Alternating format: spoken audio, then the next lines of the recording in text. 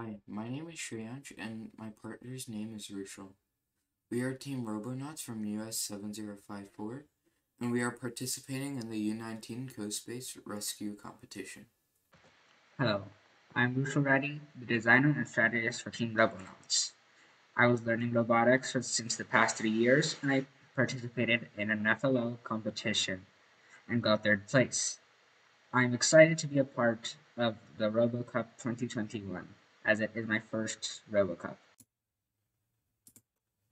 I have been learning robotics for the past 3 years and participated in RoboCup 2020 and won the award for the best presentation and most popular video. The goal is to avoid obstacles and trap zones and get as many gems as possible to score the most points.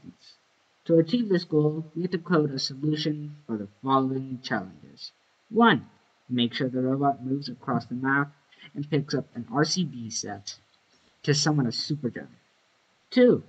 Navigating to the deposit zone when the robot is fully loaded with 6 gems. 3. Avoiding the trap zone when gems are loaded. 4. The detection of the edge of the map. 5. The detection of obstacles. 6. Handling the location loss zone. 7.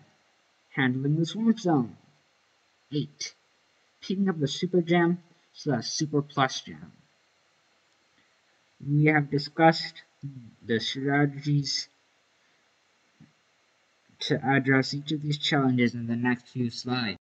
We have divided the map into 9 imaginary grids for better location tracking and navigation based on the XY coordinates. The Y range is 0 to 270, while the X range is 0 to 360. The process of planning is from left to right. Here is the grid analysis for this map. Grid 1 has the special zone and the obstacles. Grid 2 and 8 has the deposit zones. Therefore, once the robot is fully loaded, you have to navigate towards the zone 3 has a lot of randomly colored gems. So it's a higher chance of getting an RCB set. Grid 4, Grid 5, and Grid 7 are just colored blocks. Grid 6 and 9 are mainly made of the swamp zone. Now once the robot is loaded, the maximum number of blocks, which is 6, will navigate to the nearest deposit grid. Here are the navigations for each grid. Deposit zones are Grid 2 and Grid 8 for this map. The nearest deposit zone for Grid 1 is Grid 2. So the nearest deposit zone for Grid 3 is Grid 2 as well. The nearest deposit zone for Grid 4 is Grid 8. The nearest deposit zone for Grid 5 is Grid 2. The nearest deposit zone for Grid 7 is Grid 8. And the nearest deposit zone for Grid 9 is Grid 8. Some strategies we used was finding the RGB set. If we get one RGB set, then we get a super gem, and we get extra points for it. What we did for navigating to the deposit zone was, if it got full at a certain grid, then it would go directly to the deposit zone that's closest. And for trap zone detection, if it detects yellow, it will turn away from the trap zone. For handling the location lost areas, what we did was when X and Y were equal to 0, we made it so that the robot goes through it and doesn't stop or try and turn, because it doesn't have the positions. For obstacle detection, what we did was we used an ultrasonic sensor to detect whatever obstacle was nearby, and it turned away from it. For picking up the Super Gem and Super Gem Plus, we put the code for pink, and if it detects pink, it will pick up the object. This slide talks about the searching algorithm for blocks. Some of the methods we employed were, with the AI algorithm to search for gems, we coded the robot to navigate the grid with lots of gems and minimal obstacles, such as Grid 3. As the super gem is worth lots of bonus points, He coded the robot to navigate the grids that had a large variety of blocks to increase the likelihood of getting an RCB set to submit a super gem. For obstacle detection, trap detection, and edge detection, we had to use all of our sensors.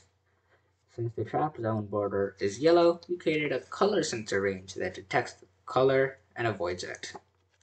For the obstacles, we used a different technique that used ultrasound sensors to detect an obstacle.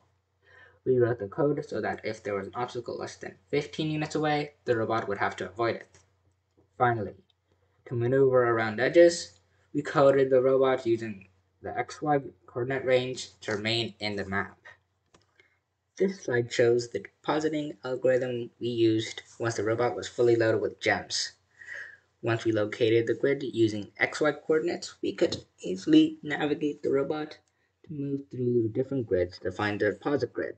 The preliminary challenge, they were grid 2 and grid 8. To help the robot stay on path, we had to use a compass for direction.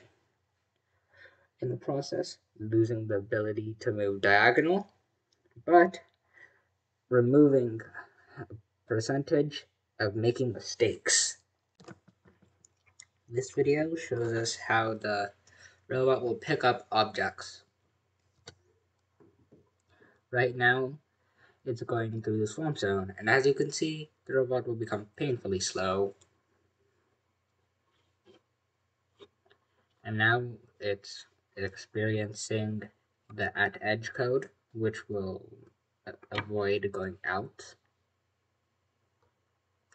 Right now, it's not picking up any blocks because it has to be directly over them. Now it's going to pick up its black block, and directly in front of it, the red block. Right about now, the robot will pick up its last block. It's going to keep spinning until it's going to point directly to grid 2, and the robot will stay in grid 2 until it deposits, and about now you'll see it deposit. Right now it's in the position that it will go into the position lost right next to the deposit zone. You just want it to go forward so it gets out of the deposit zone, and now it can work properly. Now it's depositing. When we first started the code, the robot kept getting stuck between the grids.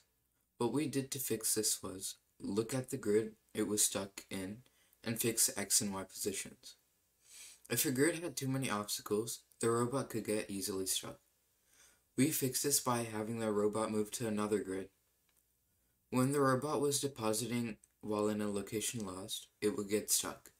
We fixed this by telling the robot to move until it is out of the lost location zone. By using these strategies, we got a consistent 1,000 to 1,300 points. In the future, we could add a code for the Super Gem and the Super Gem Plus. Overall, this competition was fun and an educational experience. One of the most important lessons we have learned was to troubleshoot and plan efficiently to have the most effective results.